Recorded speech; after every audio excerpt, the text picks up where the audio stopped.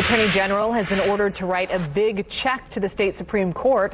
Curtis Hill must pay more than $57,000. It's for expenses for his disciplinary hearing earlier this year. The Supreme Court found him guilty of misconduct and suspended his law license for 30 days.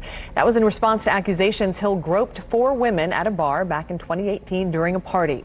Here's a breakdown of the expenses. Supreme Court expenses of nearly $49,000, disciplinary commission expenses of $8,200, and court costs of $250.